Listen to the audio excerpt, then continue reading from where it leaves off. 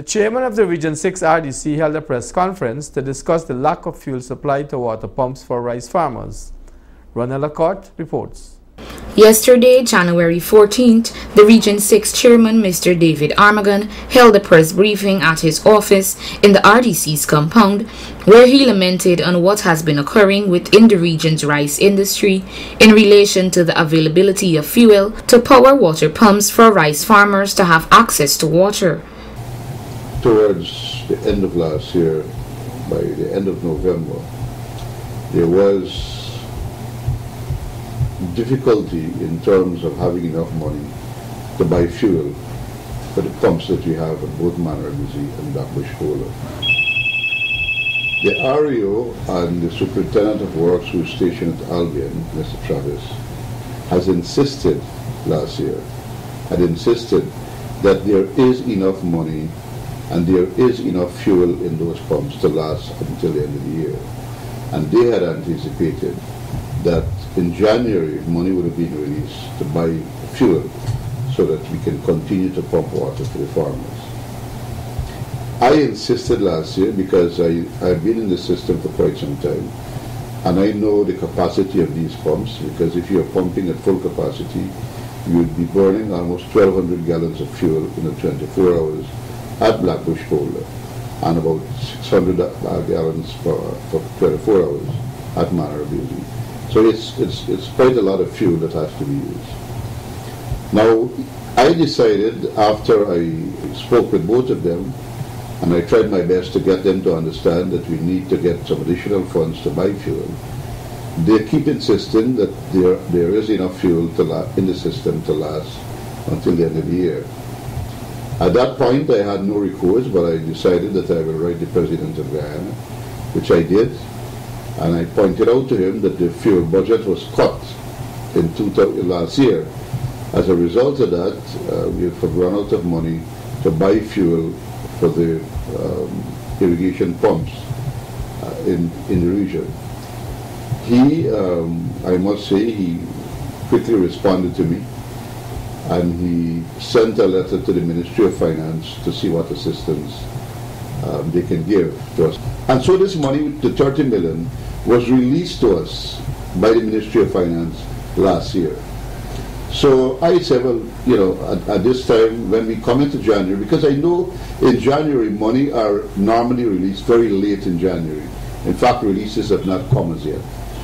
And so I anticipated that if we bought fuel towards the end of December or very early in the first week of January, we would have had sufficient fuel. So I anticipated that if we had bought additional fuel in December and the rest in January and carried it to the pump station, we would have had enough fuel to ensure that the irrigation pumps, they're all working and would be able to satisfy the needs of the farmers. Unfortunately, what has taken place is that the dams, because of the drizzles and so on, short rainfall periods that we had, the dams became deteriorated, and of course when the dams become deteriorated there was no other way to carry fuel, because the gentleman who owns the boat that would normally take fuel to these pump stations, his engine and his gearbox is down, and so he would not be able to do any work for us for the rest of January. So we have to take it by the dams. Now what has happened is they have waited until now, when the fuel has almost run out on all these pump stations. As I speak, Manor-Busy, only yesterday they took in 500 gallons of fuel. And today they're supposed to take the Blackbush pumps are going to be cut off today, because they're only operating 2 pumps for the last couple of weeks, which is inadequate to supply the roadside farmers with water. He further implored that rice farmers have a clear understanding of the situation at hand. So we empathize with the farmers, but unfortunately, although we are in this position in the region as chair and my vice chairman, we do not control the money. We do not control the money. So as of now, if there's a crisis in the rice industry, the blame has to be put squarely at the feet of the REO and Mr. Travis, because they have mismanaged the system in such a way that even though the money was provided by the government, they have failed to ensure that enough fuel are in those pumps to ensure that we can pump continuously the irrigation pumps to ensure that all the farmers can get water in time and assist them to grow their paddy.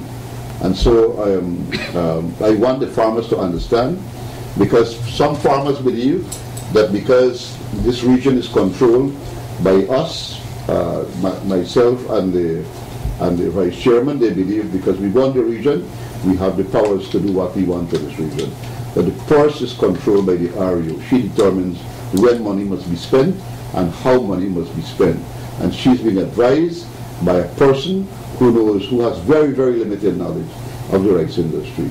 So we find ourselves in this very unfortunate situation where, even though the money was provided, as I said, by central government, we find ourselves in a position, because of inefficiency and ineptitude, we are not able to fulfill our responsibility to the farmers at this point in time. I wanted to make that very, very clear, because I don't want people to say that we are sitting here and we are not getting the work done.